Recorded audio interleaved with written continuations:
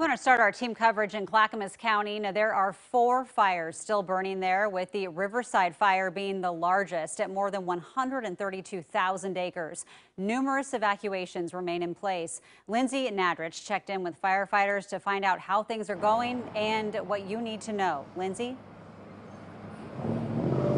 Well, firefighters are at the mercy of Mother Nature. The wind has died down, so that's helped some, but this thick smoke is making things difficult. Thousands of acres are still actively burning, and crews are all over the county working to put out hot spots and protect homes.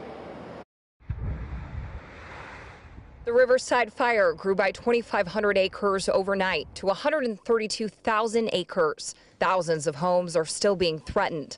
33 have been destroyed. It's still 0% contained, and now for the 3rd day in a row, thick smoke is keeping helicopters and air tankers from helping crews on the ground. With that reduced visibility, we don't have the opportunity to get really solid intel and good eyes on the fire. It reduces the ability for aerial assets to fly and get good information back to our incident commanders. So that's been a challenge for us. The other 3 fires in Clackamas County are burning a total of 5,000 acres. It's still too dangerous for crews to go back and assess the damage, so we don't know how many homes have been lost. But as things change, they're asking everyone to pay close attention to evacuation orders.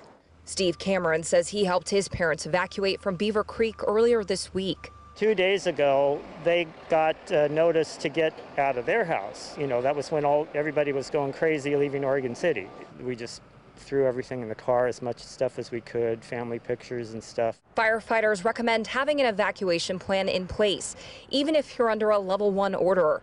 And if you live in a level 2 evacuation zone, you're asked not to use your sprinkler to protect your home. They've seen more and more people do that and worry it could cause a water shortage. Please, if you have a sprinkler on home to protect your house, it's not the time.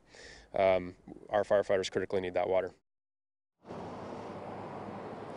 Clackamas Community College here is now a base camp for firefighters. Earlier today, we saw people coming here to drop off donations. They said they are extremely thankful for all of the support, but at this point, they don't need anything else. Instead, they're asking you donate to the Red Cross or the Clackamas Emergency Services Foundation. Reporting live, I'm Lindsay Nadrich, KOIN 6 News.